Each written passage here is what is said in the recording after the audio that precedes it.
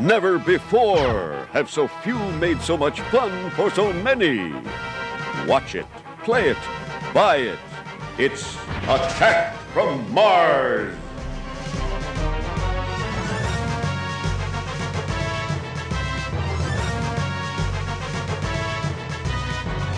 Attack from Mars is a pinball machine released in December of 1995 by Midway under the Bally label.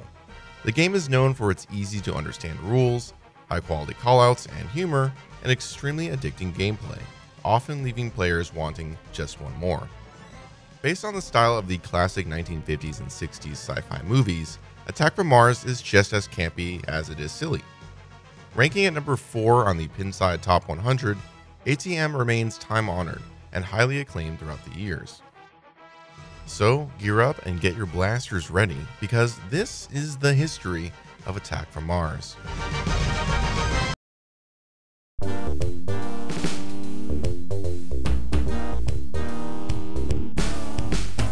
Attack from Mars was designed by Brian Eddy, who had previously finished releasing his first game, The Shadow. The game's story is simple. Evil, giant, silly Martians have invaded Earth and have begun attacks around the world. It's up to you and your silver ball to save the planet. Surprisingly, neither the movie When Mars Attacks nor the 60s trading cards had anything to do with Attack from Mars. Brian Eddy conceived the game's theme and title well before he knew anything about a Mars Attacks movie. Doug Watson was the artist for the game. The duo wanted a classic theme like War of the Worlds, but with the campiness accelerated and a modern sense of humor. Early in development, Doug got some clay and wire from the local art store and spent a week in his office at Williams creating the Martians. He designed the Martians as muscular, four-armed, 9-foot giants that looked powerful and menacing as they destroyed cities and captured Earth women. He took his style cues from the Metaluna mutants from This Island Earth. Doug Watson also did the voice of the Martians and wrote the script for what they would say. He claimed his voice digitized well with the technology they had at the time. Voice-over artist Tim Kitzrow provided multiple voices for the game. Tim is also known for his voices in World Cup Soccer, Twilight Zone, and NBA Jam. The babe on the back glass is actually based on a woman who worked in the front office that Doug was friends with. He took her out to a costume shop and bought her a Marilyn Monroe dress.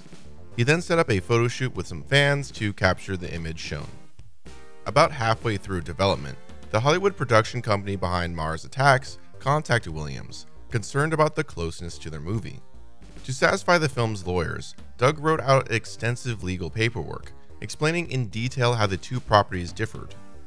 The movie Martians were 3 feet tall, wore spacesuits and helmets, had 2 arms, and were mean. Doug collected the trading cards in the 60s and remembered the extreme violence the artwork portrayed, and wanted nothing to do with that in his game. Attack from Mars contains a very open playfield. Originally, this room was left for a flying saucer.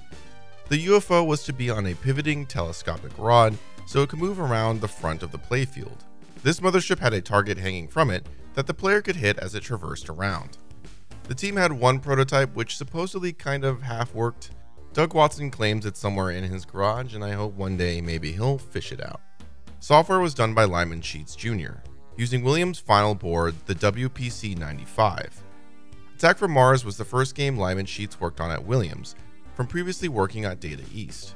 Lyman deliberately designed a simple set of rules for the game, as everyone on the team felt that they were losing some pinball players because they were making games too complicated. This was even a big selling point in their promo. Easier to learn, sure shots right up the middle to this mothership.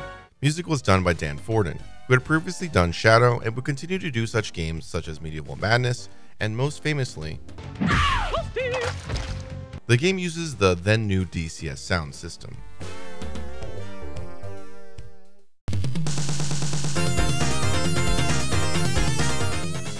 Here is an overview of the game and a good strategy to score a replay. Hold the left flipper button down while pressing the launch button for the super skill shot, sending the ball down the left orbit. Shooting any force field target will score 50 million and lower the force field immediately. Hit the targets in the back enough times to lower the drop target and shoot the saucer to destroy the UFO. Shooting the stroke of luck scoop after completing the first saucer will often give you start attack wave, allowing you to immediately try the second saucer. The awards are pseudo-random, allowing choices to be predicted if done in the correct order. Defeating the second saucer will light an extra ball in the scoop. As you progress through the game, saucers will take more hits to defeat. Therefore, using multi-balls is a great way to take safer shots. Martian attack can be lit by hitting all of the Martian targets or by stroke of luck. Once all aliens are secure, a 2-ball multi-ball starts, with each Martian hit scoring points. Once started, if you have a Martian bomb, you can hit the launch button to award one of the Martians.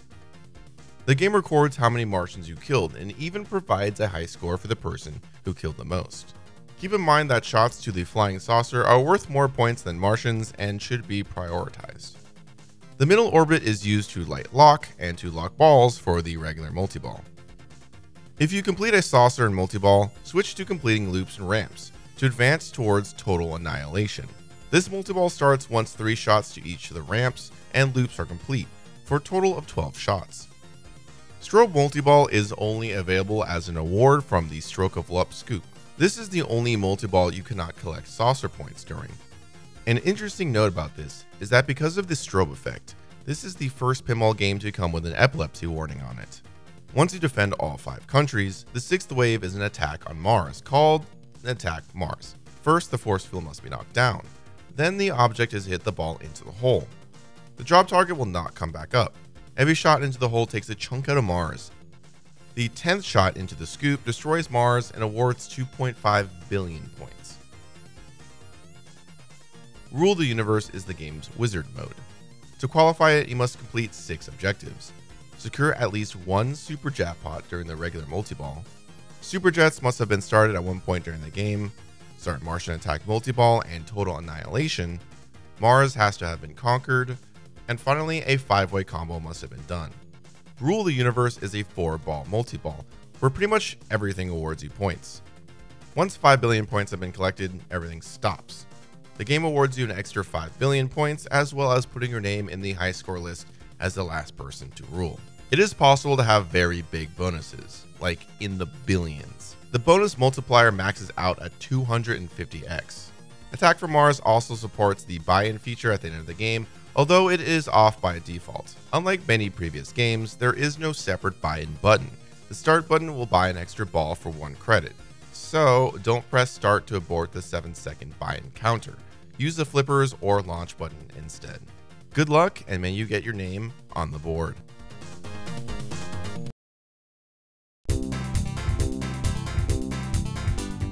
AFM is a popular game in tournaments and amongst competitive players. The game supports a player-enabled tournament mode. Hold down a flipper for several seconds, wait for the message about tournament mode, and then start the game. In this mode, Stroke of Luck always awards 50 million and nothing else, in order to de-randomize the games. Extra balls are also disabled. Fun fact, the original website for this game is still up and it is dripping with 90s HTML and CSS. The Martians attack 5 countries and more specifically important icons in each city. The Statue of Liberty in the US, Germany's Brandenburg Gate, England's London Bridge, Italy's Tower of Pisa, and France's Eiffel Tower. In the video mode, pressing the launch button activates a smart bomb, which destroys every saucer in the visible display. Only 1 smart bomb can be used, and you can even use this smart bomb to kill the mothership as well. 30 saucers rewards the chance to shoot an extra ball. This same video mode is available in the game Junkyard, including the smart bomb and mothership features. During multi-ball, you can get a ball to become trapped behind the targets.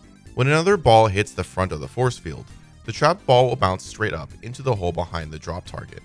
This awards you the points for the next city and displays the words Dirty Pool on the DMD. Like many Williams games, ATM contains many cow references. Here are the ways to spot them. Sometimes when you shoot the big O beam, a cow is displayed and a female voice says, "Would you look at the size of that cow?" And a moo is heard. Occasionally, when you shoot the tractor beam, a cow is beamed up. Whenever you shoot one of these ramps, hit the launch button repeatedly for lots of mooing sounds. Do this for both ramps and then start the video mode in the usual way to play cow video mode, where the saucers have been replaced with mooing cows. Destroy all the cows and the giant mother cow will appear. Eat at Eddie's can be seen on the back glass, and you can even get a fan-made mod to put into the game. Williams released an official AFM jacket alongside the games, which included a certificate commemorating the game's launch. Attack from Mars was followed up with Revenge from Mars, released in 1999. Designed by George Gomez, it was the first game to run on the Williams Pinball 2000 platform. Attack from Mars is available as a licensed table of Pinball FX3 for several platforms and formerly available for the Pinball Arcade. You can also play on the go with the Williams Pinball app. Attack from Mars has also been featured in several virtual pins. Arcade 1UP also worked with Zen Studios to make a virtual cabinet that features the original art. I also found out there is a hilarious handheld version of the game. The ball physics for this alone just hurt my brain. WMS Industries introduced slot machines in 2011 for both Attack from Mars and Revenge from Mars. In 2017, the Chicago Gaming Company released 3 new editions of the classic Williams title. Each edition has some cosmetic differences, including different options for cabinet trim, a large color display with HD graphics, and lighting effects on the speakers. Doug Watson was commissioned to design the new topper. Watson hand sculpted the Martian from which the molds were created to produce the new roto-molded animated Martian. Attack from Mars continues to abduct the minds of players around the world. Its easy to understand rules, exciting gameplay, and fun theme has allowed players the joy of smashing Martian heads with a silver ball. Now go out there and fight the good fight at an arcade or bar near you. Thank you so much for watching this video. If you enjoyed it, consider subscribing and dropping a like. If you would like to support the channel and have access to exclusive live streams and events, please check out my Patreon. And make sure to comment on what video you would like to see next.